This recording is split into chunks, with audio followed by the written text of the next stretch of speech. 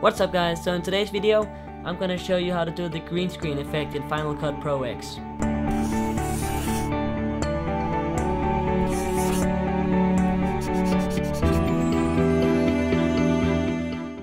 So first off, I want to give you guys that's not familiar with green screening a little tip.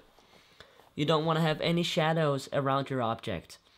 In that way, Final Cut Pro X can't tell the difference between the object and the background. As you can see, I have a few shadows around my object because I only used one light.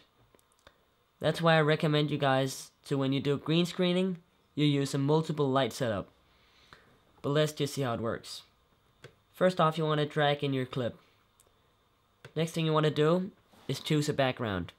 You can either choose one of your own images or videos or whatever, or you can choose one of Final Cut Pro X stock backgrounds by going under generators, backgrounds, and choose whatever you want. I'm going to choose a cloud for this one. Be sure to locate it under your object, and let's trim it down. Okay, as you can see in my clip, the green screen is not fully covering the whole frame, and you want it to do that.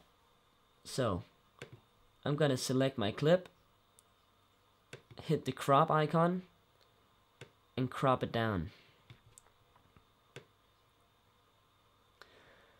So now we're starting to see the background behind our object, but we still have the green screen.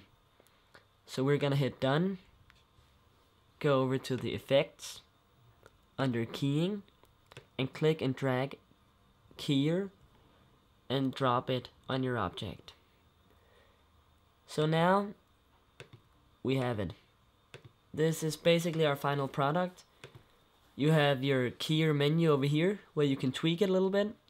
You can fill the holes, blur up the edges, and edit in the spill level. So I'm not gonna do much more about it, just gonna give it a little bit down here.